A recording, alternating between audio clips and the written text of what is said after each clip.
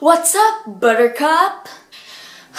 You know, there are some moments in life when we feel really bad about ourselves, we feel lonely, we feel that no one loves us, and everyone is so much better.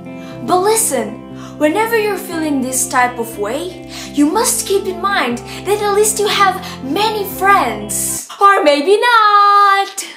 Mathematically, it can be proven that your friends are more popular than you. And not only do they have more friends, but are also happier and wealthier. In 1991, a psychologist, or whatever he was, called Scott Feld, figured out mathematically that you're more likely to be friends with someone who has more friends than with someone who has less friends.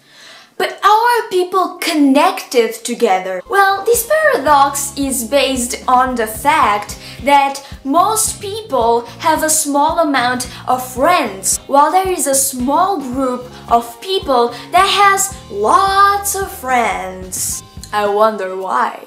This popular minority is the anomaly that raises the average number of friends that your friends have. And besides, people with more friends are more likely to be friends with you in the first place. There's always a case where you have no friends, but that's too sad. Still, we gotta do the math. Come on, stay with me. It is not that scary. Lego.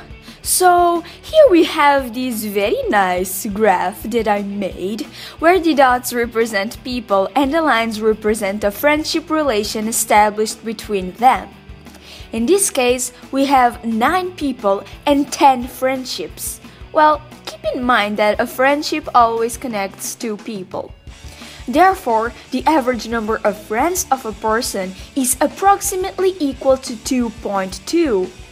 Now, the average number of friends that a typical friend has can be achieved by randomly choosing a friendship and one of the friends that is involved in it.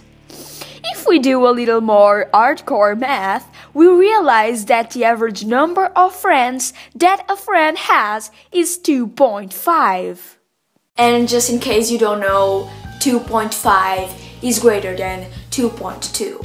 Now you know why your followers on Twitter usually have more followers than you. And amazingly, this can be generalized for other things. For instance, there is a high probability that your friends are also happier and richer than you. So, just a quick reminder, if you don't want to be a loser, choose your friends carefully. Adios, muchachos.